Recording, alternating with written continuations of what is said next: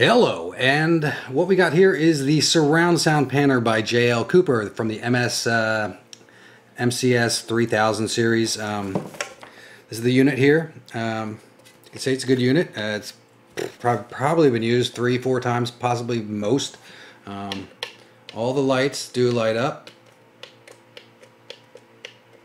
These are 5 rotary encoders that just spin infinitely. This is the joystick, obviously, and it's got the little button to grab when you want to start your writing. And you want to start automation, you grab it and then move. That's pretty much it. The unit's heavy. It's made out of heavy gauge steel, unlike anything you buy besides J.L. Cooper stuff. It's not like the nowadays stuff that you buy and it's plastic and you feel like if you drop it it's going to break. This is like metal, steel all the way around. I feel like if you hit somebody with this, you could actually do some. This could be a weapon, and you could do some damage with it. Okay, let's see what it does in Pro Tools. Let's get it set up.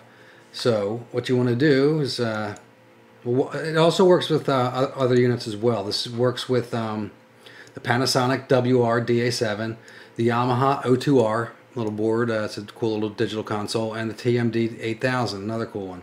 You just got to set the dip switches in the back to the proper settings, and it'll work with those units flawlessly. Now we're setting it up with Pro Tools, so it works with Pro Tools HD, mixed series systems. It works with, I'm using it right now with 10.3.7. I believe it works with 9 in the same way. Anything before that, I believe you use the legacy controller, which you can download off of Digisite. It's still there. I checked it out. You just drop it in the folder they tell you to drop it into for your system, whether you're using a Mac or a PC. Okay, so with Pro Tools, I need to turn off dip switches 1 and 2 and turn dip switches 3 and 4 on. So the dip switches are located here. I power down the unit. 1 and 2 off. 3 and 4 are already on, so I just leave them. Power it back up, and we should have communication with the Pro Tools.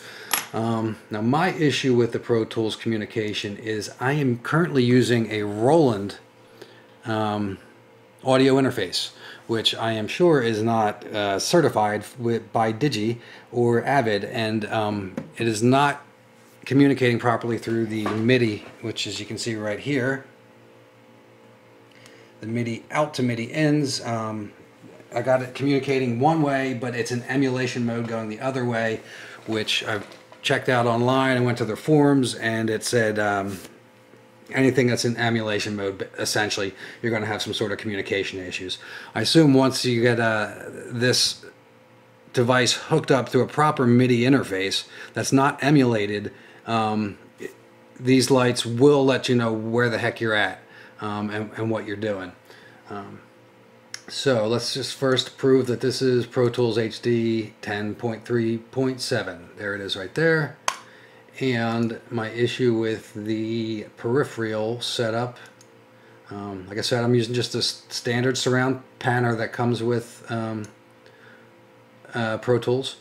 I'm having it receive from the VS100, the Roland MIDI, and when I go to MIDI this way, I only get emulation mode. So I'm assuming it's just not communicating properly.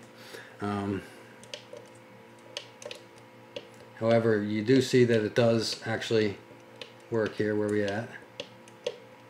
Oh, we're way down the console. Hold on. I thought we were closer. Okay,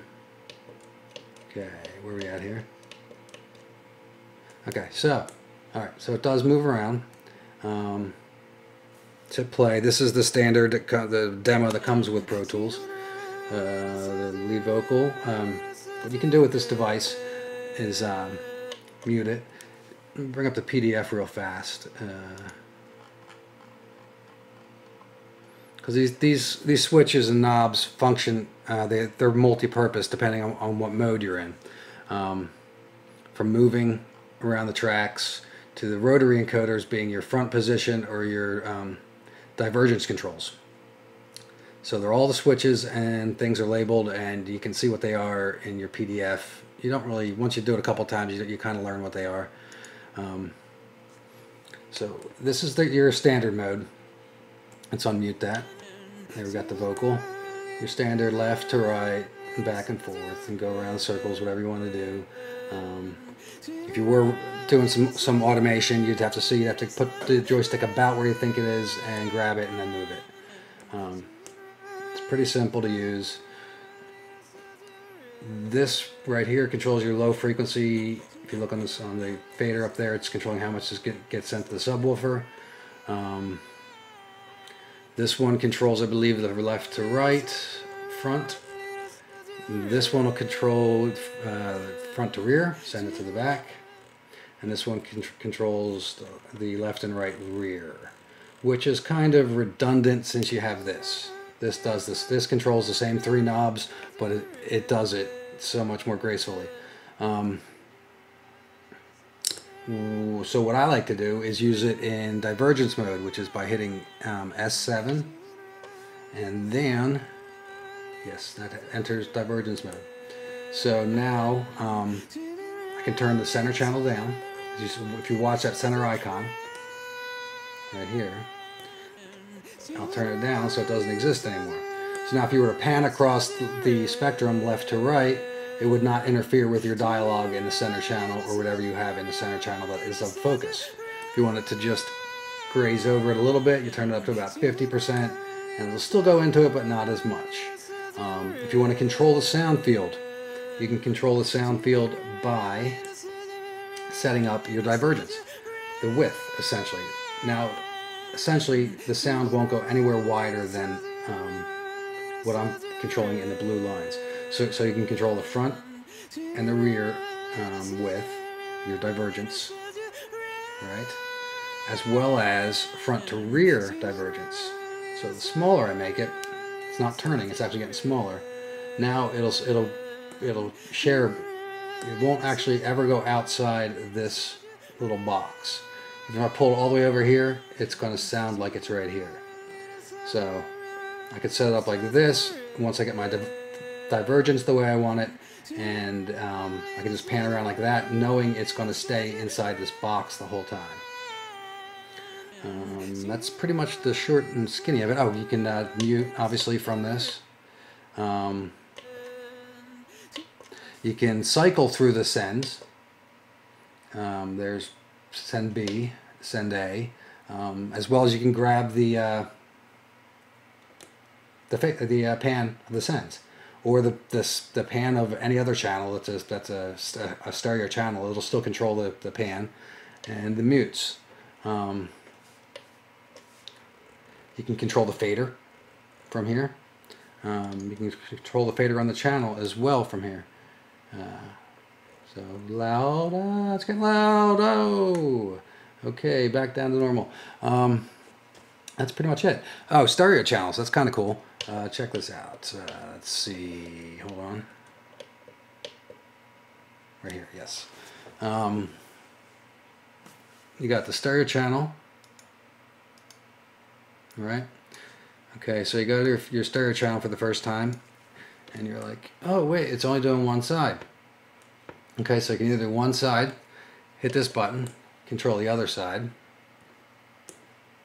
Or what most people do is they'll lock them and then have this side do the complete opposite, front and back and rear. So whatever I do, it'll be opposite, which is kind of cool.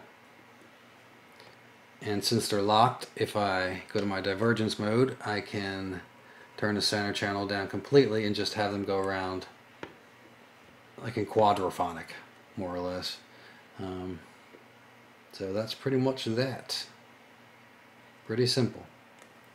And this one again controls your low frequency, just like the other ones, and your fader. So it's pretty self-explanatory. It works well. Good luck on bidding on it, and I hope somebody gets it that can enjoy it and use it. Bye-bye.